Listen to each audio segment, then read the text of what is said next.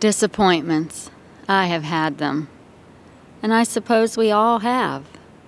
But mine. Life is like juggling.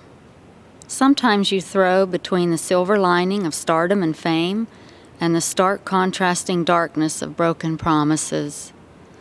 Newspapers, movies, public displays. I hoped for recognition and was humiliated. I wondered sometimes, where's God? Still, I struggle. Ideas and toil. I worked hard to find a way of gaining recognition and financial reward for my abilities. I suppose you just have to change the way you do things. Believe. Sometimes you have to alter direction or expect the direction to be changed. And sometimes you gotta wonder, where's God? The body can only take so much sometimes. Struggles appear as a cancer. They eat away at the body. It ate away at mine.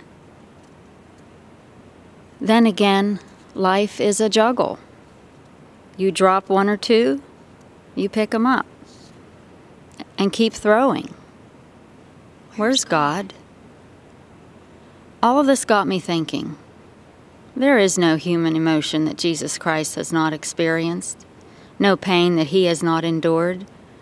I can hardly imagine his disappointment, however. Friends turned traitorous and threw him to the cross. For me. Us. Why? Where's God? But the miracles, they are always around. Family, friends, and even strangers support. And like blessings of gravity and rhythm, the balls, life, continues. We learn that in life we will have problems, but we will also have miracles. Where's God?